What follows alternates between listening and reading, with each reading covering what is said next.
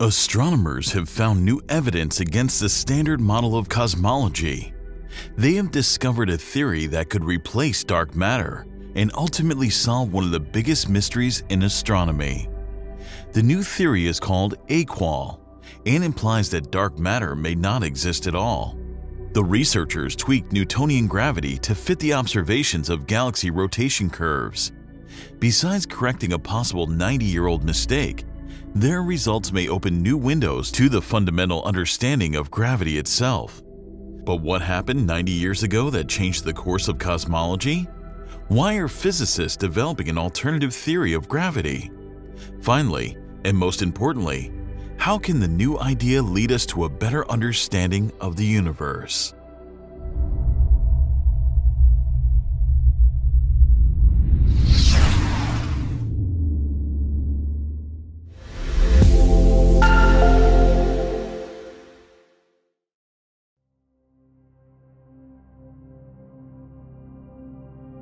Dark matter is one of the most important entities in the standard model of cosmology.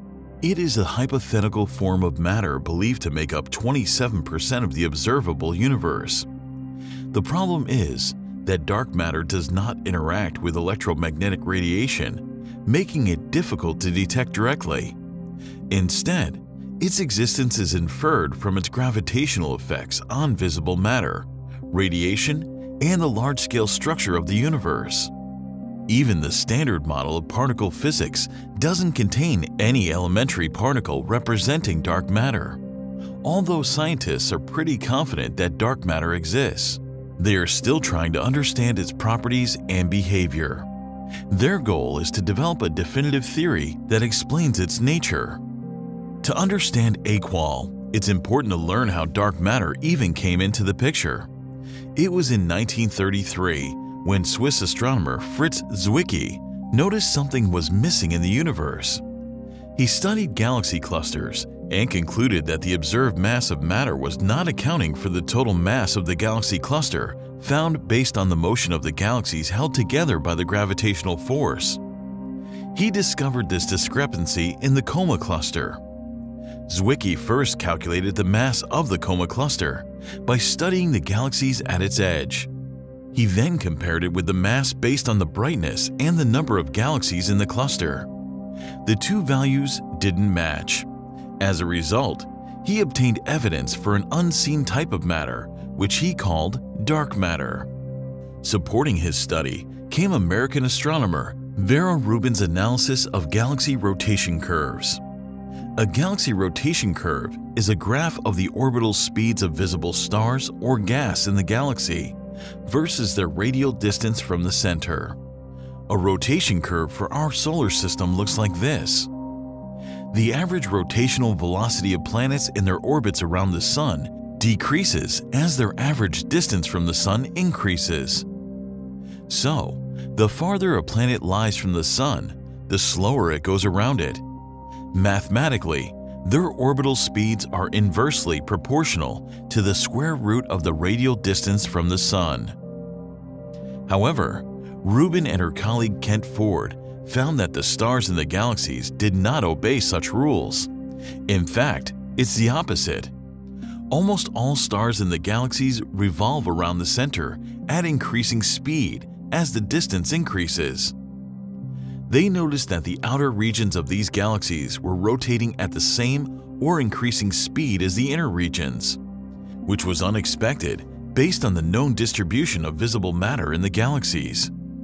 This seemed only possible if there was a significant amount of unseen matter in the galaxies. Just like Zwicky, they referred to it as dark matter. With time, more evidence in favor of dark matter poured in. First, in the 1980s, the observation of gravitational lensing of background objects by galaxy clusters supported the presence of dark matter. Then, in the 1990s, measurements of the cosmic microwave background and the large-scale structure formation of the universe hinted that something like dark matter must exist in the universe. Specifically, these observations showed that the universe is much more clumpy and filamentous than one would expect if it were composed of visible matter alone. Although the concept of dark matter is strongly established in modern cosmology, there's a big problem. Scientists are not sure what comprises dark matter. As stated earlier, there's no elementary particle in the standard model that makes up dark matter. The hunt for such particles is still going on. Several candidates for dark matter have been proposed, including weakly interacting massive particles, massive compact halo objects, exons, and sterile neutrinos. Scientists continue to search for dark matter particles at the Large Hadron Collider. Through experiments such as CREST, LUX, Zeppelin, the Exeon Dark Matter Experiment, the Xenon Dark Matter Experiment, and the dark matter maps from the Dark Energy Survey.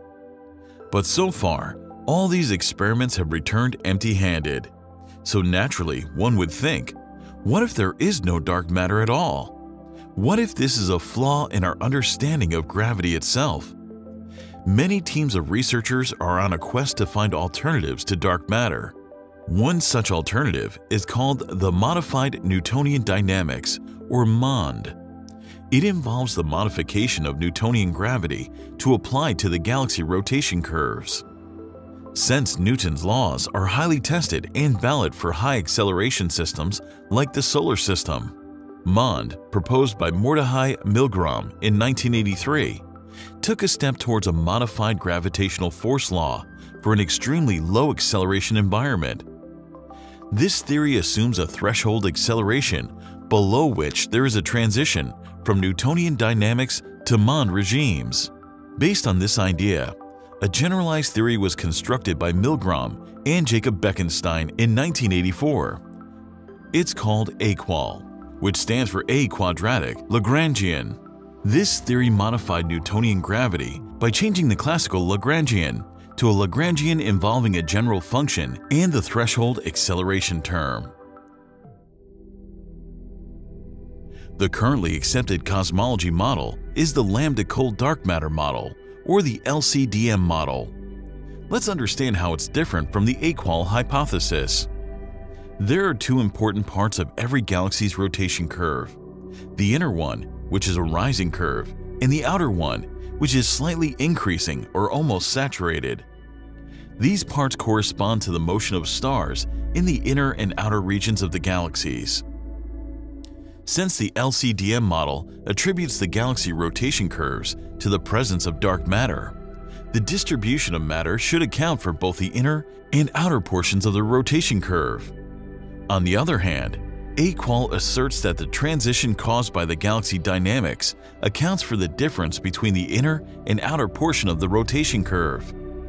The small kink in the curve is due to the slight change in the velocity distribution between the inner and outer stellar motions. That's how the LCDM and AQUAL models differ. Now this is where the new study by K.H. Che comes in. It chiefly focuses on how differently modified gravity and dark matter explain the inner and outer proportions of the rotation curves. He studied 152 galaxies observed in the Spitzer photometry and accurate rotation curves, or the SPARC database. He aimed to determine the theoretical possibilities of distinguishing dark matter and modified gravity. To do so, Che studied the statistical relation between the observed centripetal acceleration of particles in motion and the expected Newtonian acceleration from the distribution of baryonic matter in the galaxies. The baryonic matter corresponds to stars and dust. The dark matter model showed a larger scatter than the SPARC data. The SPARC data of 152 galaxies considered in this paper supported AQUAL better than the LCDM model. He noticed that only under the application of cosmic mean external field did the AQUAL modified gravity predict correctly both inner and the outer parts of the rotation curves. This study has presented a detailed analysis of AQUAL and its potential to provide new insights into the nature of gravity. Although the results are exciting, AQUAL has its own drawbacks, as it cannot thoroughly explain the observed gravitational lensing by galaxies. But this study is a step towards understanding the theory's pros. It's possible that just by tweaking Newtonian gravity, we can solve one of the biggest puzzles in cosmology and astrophysics.